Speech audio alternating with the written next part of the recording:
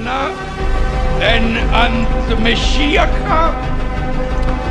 bar elachachai Ehuana Takson barnash yeteu bayamin chayil Yeteu ba'ananesh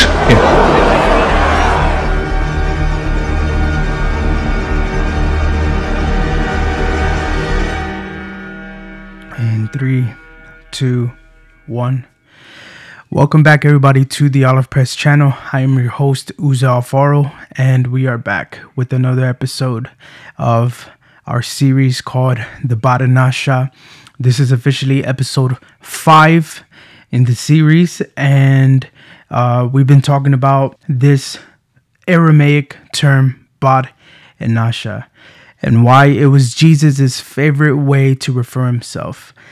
He called himself the ENASHA over 75 times in the New Testament, and implied to be the Messiah around 23 times. And so why was this his favorite title? Who did he believe the ENASHA was? And that's what this series has been about. And if you've been tracking with the episodes, we're trying to create a body of work through video to help us understand as Christian believers who is the Son of Man? Who is it that is coming in the clouds of heaven? And what is he going to do whenever he does arrive? And I feel like this series is such an important series, and it's such a crucial time for us to have a series like this where we can have an open discussion of Mashiach and what is he going to do when he arrives. And primarily because I feel like the ecclesia has been on earth for 2 millennia, and there's been some things along the way that have been developed, some doctrines, some beliefs, some ideologies that simply do not align with Yeshua's views of his return. He said we would see the ENASHA coming in the heavens, in the clouds, sitting at the right hand of power, and we need to align ourselves with Yeshua's view of his return. And right here, I'm not sure still how long this series would go, but I really have a feeling that we're somewhere around the midpoint of the series. And if you've been tracking with the series, we've basically been following 2 threads of thought. The first thread of thought is the truth and the reality and the weight, the gravity that the Lord is sending a representative, that the Lord is sending us his very son, as the New Testament says, his begotten son. Yahweh, God Almighty in the heavens, is sending his representative, his Mashiach, whom he has anointed to lead, to establish his godly kingdom, theocratic kingdom here on earth, and rule and reign from Jerusalem. That's who Jesus is. That's who the Messiah is. And God is sending his champion. God is sending his Mashiach, his Mashiach. We've started off, we've seen it already in Genesis chapter 3:15, right? Chapter 3, verse 15. This is what is called the Proto-Evangelion, right? Proto-Evangelion. Basically meaning the first gospel. This is the very first time that it is implied, that it is mentioned through Yahweh himself, that there is a seed that is coming. It would be the seed line of the woman and the seed line of Satan that will climactically come to a conclusion in the end. That is God's eschaton. That is God's plan. That is God's apocalypse. That it would be good, the good seed from the woman, and it would be the evil seed of Satan that would come to a climactic conclusion in the end. And that is the very first time that we hear the gospel, and it is from God himself. It is from God himself. Now, it is implied that this seed will come through a woman, that he would be born of a woman, and that it would be this very seed that would be the hope of humanity. We later on in the same book of Genesis, we learned that it would be through Abraham's seed as well. So this seed line that we're following, the first thread we're following is the seed of God that is coming, and that it would be born through Abraham's seed. It would be born through Abraham's descendants. And in the same book, we haven't even left Torah yet. We haven't left Torah, but then in this thread that we're following in the book of Genesis, it says that not only would it be through Abraham, but now it'll be specifically through a specific tribe, a son of Abraham, Judah, right? Abraham, the father of Isaac, Isaac, the father of Jacob.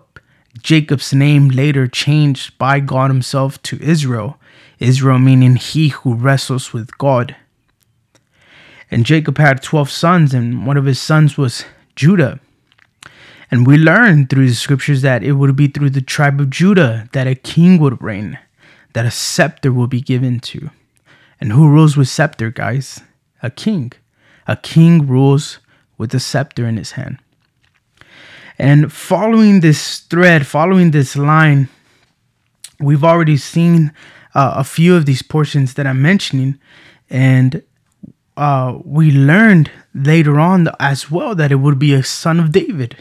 We've talked about it in the video called David's Awaited Messiah. That's true. David had a Messiah he was waiting for. David had a Messiah that he was putting his hope in. The second, so there is a king that is coming. It would be a son of David. He would establish an eternal peace in the land of Jerusalem that would trickle to the rest of the planet. And he will establish a godly kingdom on earth, God's kingdom on earth. And that's what Mashiach is going to be. That's what Mashiach is going to do. He's going to bring a knowledge of God to the world. And he will establish that eternal peace that we've all been wanting. We've all been desiring. A millennial kingdom that will never pass away. Yeah, we need Messiah. We need Mashiach. We need him.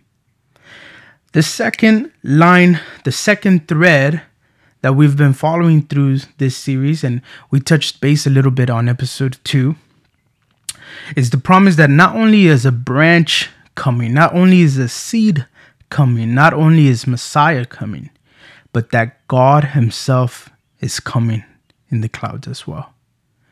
And we understand in previous episodes that for the very first time, Yahweh, God Almighty, unites these two threads in the book of Daniel, chapter 7, verses 13 and 14. The pinnacle, the capstone of all messianic prophecies. And that's what we're studying. We're studying the ENASHA. We're studying the God who is coming in the clouds at the right hand of power.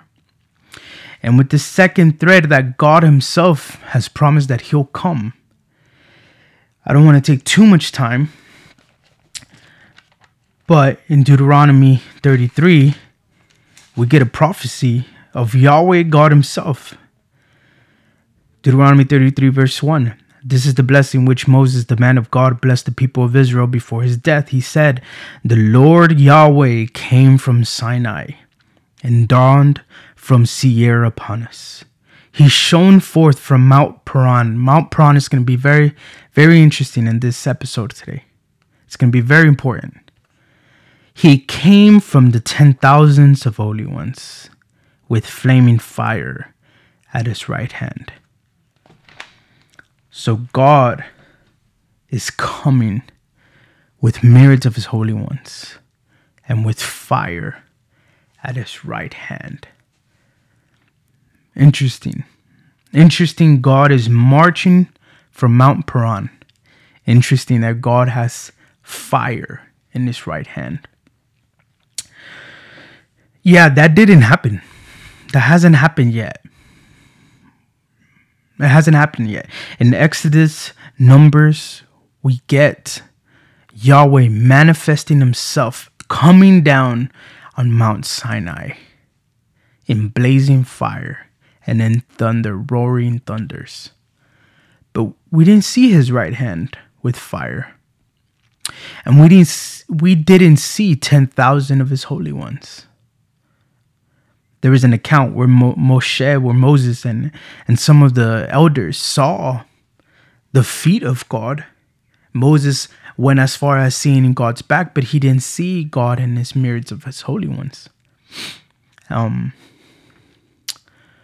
So there's a prophecy from the book of Moses in Deuteronomy that God is coming in the clouds, that God is coming with myriads of his holy ones, with fire in his right hand. Perhaps I closed the book a little bit too soon, but in Deuteronomy 26, 33 verse 26, it says, "There is none like the God of Jeshurun. There is none like the God of Israel, who rides through the heavens to your help, who rides through the clouds in his majesty." Yeah, God is coming in the clouds. Only Yahweh can ride through the clouds. So there is this thread, there is this line that only God can ride through the clouds, that God is coming in the clouds of heaven for the salvation of humanity, for the salvation of his people. And as we've been following these threads, I'm putting an image here that I put in the past, that Yahweh is coming in the clouds. And in the bottom, there is the fact that the seed is coming. This is the Maranatha Message. And I feel like this taking a pause here, taking a moment to remember that we must, guys, we must see the return of the Lord in a mature heart and in a sober mind, as the scripture says.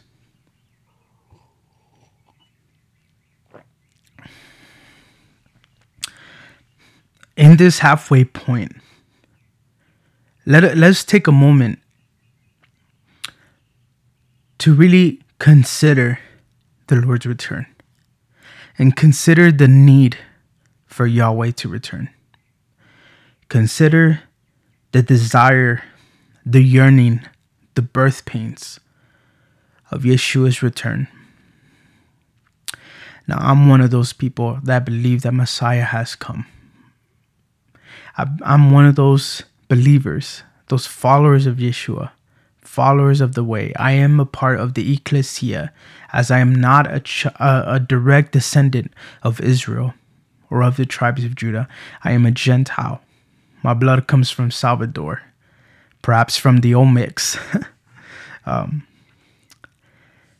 as a Gentile believer, I'm one of those that believe that the Lord has come through Yeshua, that he was the manifestation, the maximum manifestation of God in the flesh, a chosen champion, a representative, a high priest that gave his life in the cross for the salvation of humanity. But then not only that he came once, but that he is coming again, which is what Maranatha means. We've been studying the ENASHA, Aramaic term, Son of Man. Let me introduce real quick a second Aramaic word, Maranatha, which means the Lord has come and the Lord will come again. Maranatha. Let's ponder the need for that. Right here in the middle of the series, where I feel it's definitely going to be necessary to see the need of God, to see the need of Messiah more than ever, and in a sober mind, in a sober spirit, a mature spirit, say we need Messiah. We need God to return in the heavens. We need God's divine intervention in our world today, in our society today, in our culture today. Some of you guys know that we've announced that me and my wife, we are expecting a baby. She is healthy. Thank you, God. She is strong. Her heart is strong. My baby needs God's intervention. My baby needs God's presence in her life. And I am praying for those days. But in this fallen world, in this unjust society, we need Messiah. We need God. The world that we've desired for our families, the world that we've desired for full of justice, full of mercy, and full of grace, is that kingdom. It is that world. It is that empire. The Bible calls it the kingdom of heaven. It is the kingdom of heaven that must return and be established in this world, fallen and broken world, so that Messiah can undo the curses of the garden. I feel like it's so important that we just talk about that real quick. In the book of Psalms, chapter 110, it's a Psalms written by David. There's a lot of debate, scholarly debate, about who is Psalms 110 about. Is it about David? Is it about Mashiach? Is it about Jesus? In order for us to know who Psalms 110 is about, we need to know who is verse 1 speaking of. It says, a Psalm of David, Psalms 110, the Lord Yahweh says to my Lord. Interesting. The Lord Yahweh says to my Lord. So the Lord said to the Lord, that's interesting, sit at my right hand until I make your enemies your footstool. Yeah. Perhaps I don't need to say more there, but David's Lord, David's master, is speaking to David's master. Yahweh is speaking to Yahweh. Adonai is speaking to Adonai. Hashem speaking to Hashem. Big controversial chapter, but as Christian believers, as followers of the way, as followers of Yeshua HaMashiach, we believe that Yahweh says to Jesus, Yahweh says to Yeshua, the Father says to the Son. Just like Daniel, don't get too confused, guys. Just like in Daniel chapter 7 in episode 2, we spoke about it. The Ancient of Days was presented before him, the ENASHA, the Son of Man, and to him was given the kingdom. It's that same context, guys.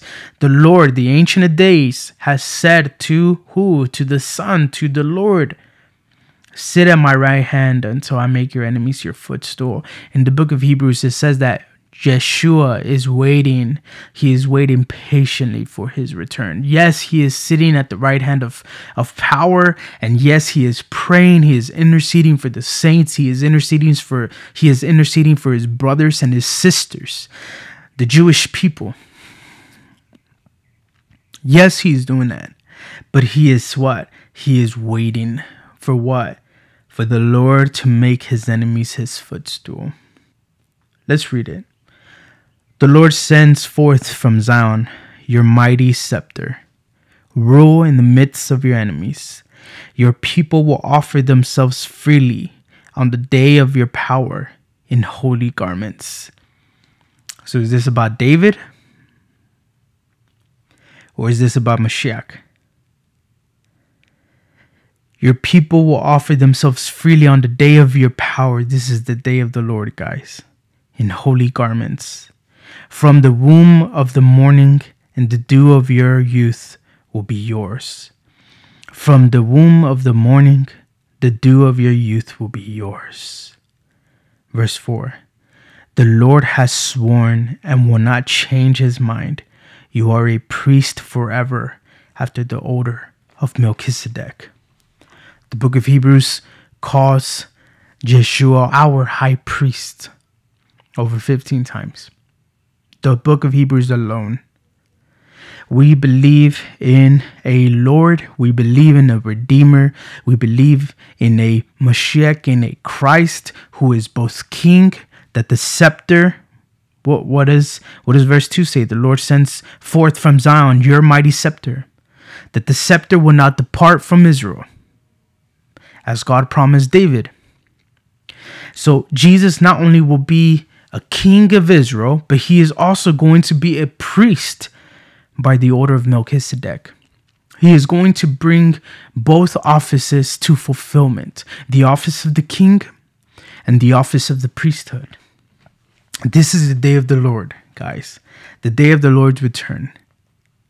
Our representative before God, the high priest, and our king forever and ever. Verse 5, the Lord is at your right hand. He will shatter kings on the day of his wrath. He will execute judgment among the nations, filling them with corpses. He will shatter chiefs over the wide earth. So right here we have a little bit piggybacking off of episode 4, the divine warrior that is coming.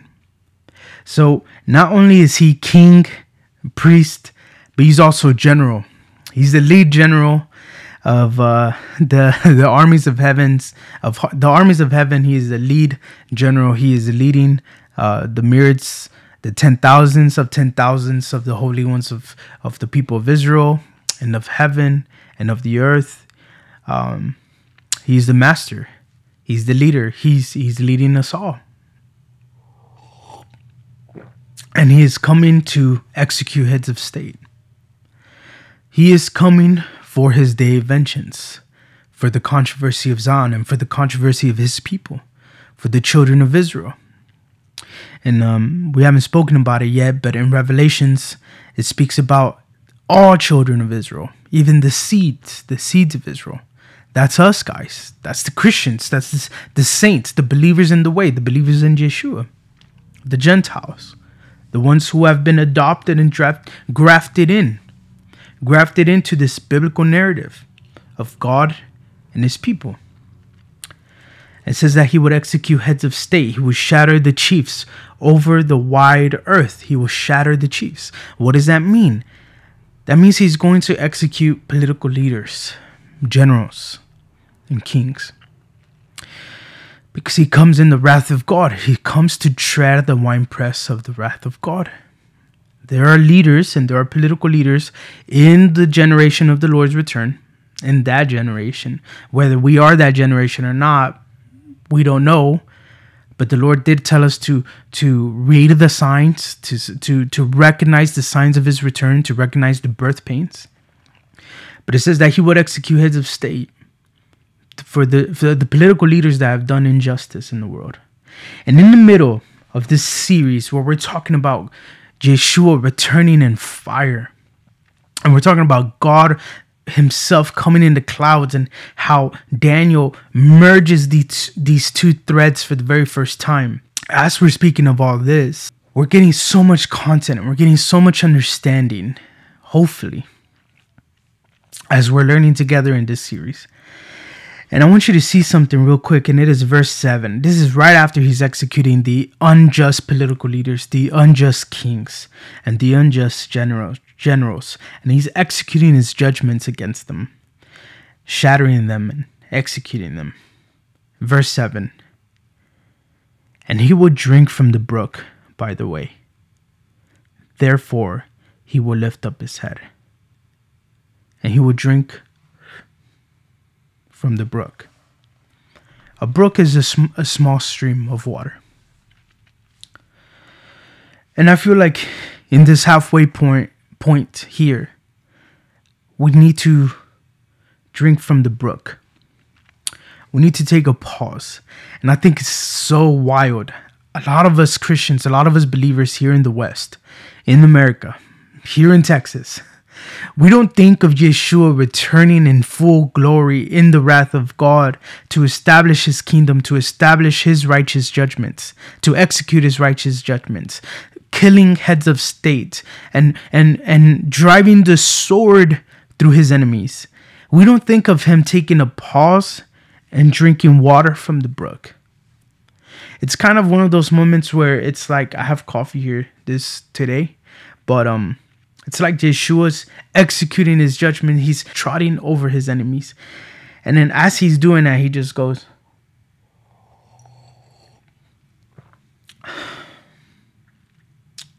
And it says this, therefore he will lift up his head. And as he's drinking from the brook, drinking water from the brook, he's looking at the mountains of the south. He's observing what he's doing. He's observing the world. He's observing us. He's observing his brothers. He's observing his sisters, the Jewish people, that he's freeing from captivity. The Bible says that he will free prisoners.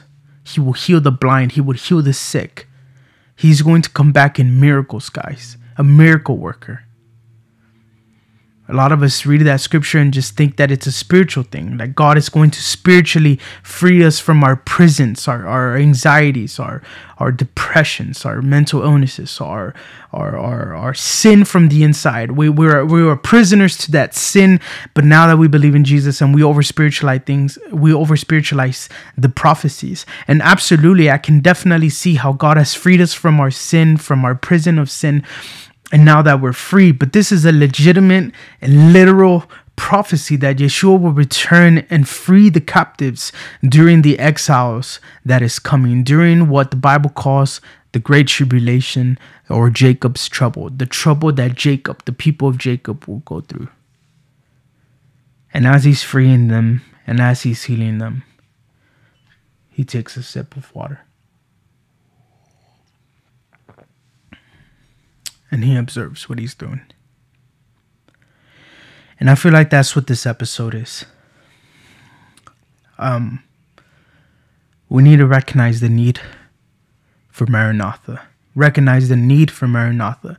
The need of Yeshua's return.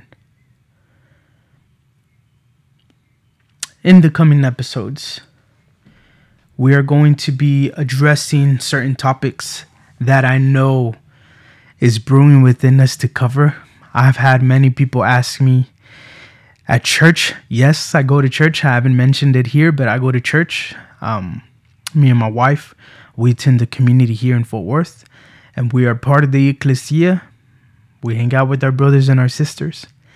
And I've had some people ask me, who's the Antichrist? What is the Antichrist going to do? Isn't Yeshua going to interact with the Antichrist?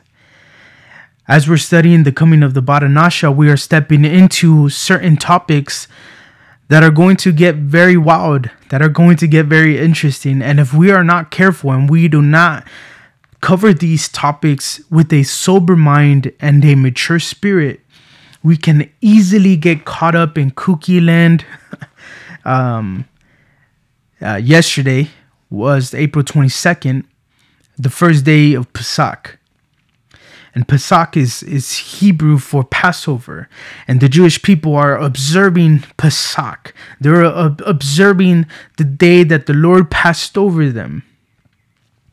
All those years ago in the land of Egypt, of the foreigners, right? A foreign land that is not known to them. And the children of Israel were exodused from the land of Egypt through the prophet Moshe, the civilizer, the lawgiver.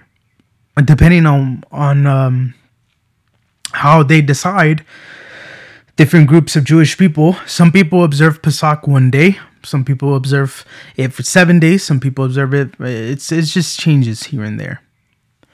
But very strange things, guys, online leading up to yesterday's first day of Passover, or the day of Passover. People saying that the red heifers and they were going to get sacrificed, and the war with, right now in the middle of a war with Israel and Iran, and everybody's observing Israel and all these things. And I hope that we're praying for the children of Israel, and I hope that we're praying for Palestine as well, that everybody just be safe, guys, and that the peace could come. And in the middle of all this climate, this geopolitical climate, guys,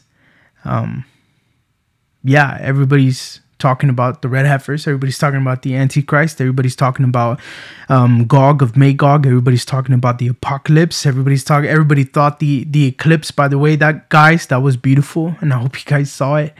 But everybody's talking about the eclipse, and is the eclipse related to Revelation chapter 5? And now they're talking about the red heifers, and it's just like everywhere at once. Because like this girl, her name is Sarah Beth. I've completely forgot. Sarah Beth from this church in Dallas called The Upper Room. She said it best, and I quoted her a couple episodes ago. Because Israel is the clock. Israel is the clock. And we must drink from the brook and keep our heads up and in a mature spirit